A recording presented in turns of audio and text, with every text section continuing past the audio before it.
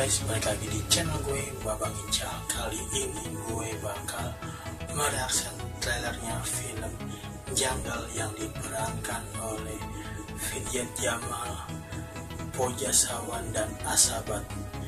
Trailer ini baru 2 hari sudah hampir 15 juta guys yang nonton. Makanya ikutin gue terus ya guys.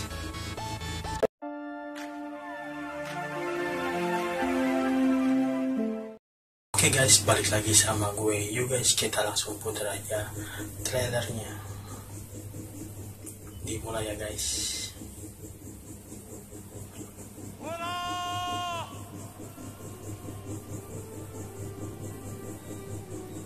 ये है भूला, मेरे बचपन का दोस्त। हमारी दोस्ती में कोई रूल नहीं। Gajahnya lucu ya. और ऐसी दोस्ती सिखाने वाला कोई स्कूल नहीं। Udah gede gajahnya guys.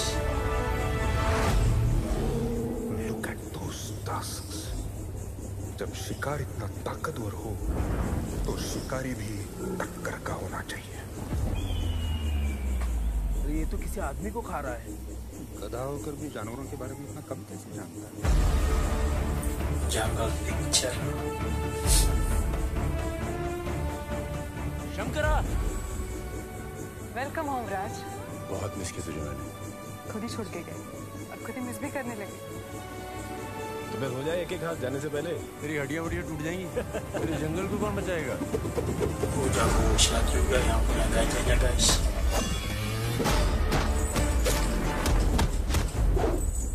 अपना ख्याल रखना राज। तुम दोनों भी। वो कौन तुम? अश्वत्थामा? अमर? मेरे वाले महाभारत में अश्वत्थामा भी मरता है। राज, बच के नहीं जा पाएंगे। मैं जाने भी नहीं दूंगा।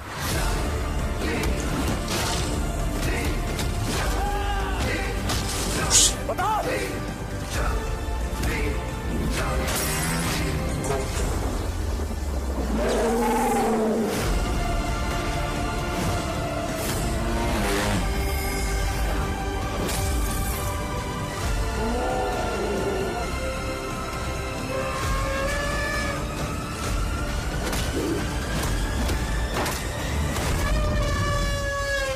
Ini keren banget guys.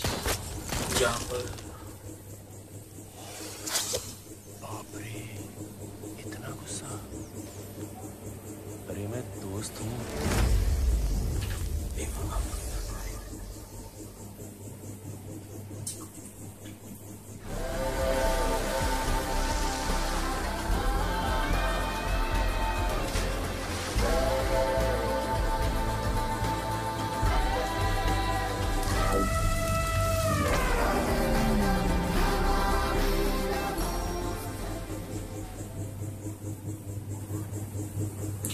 Oke guys, itu dia film Junglee yang diperankan oleh Vidyut, Jammwal, Sawan dan Asabat.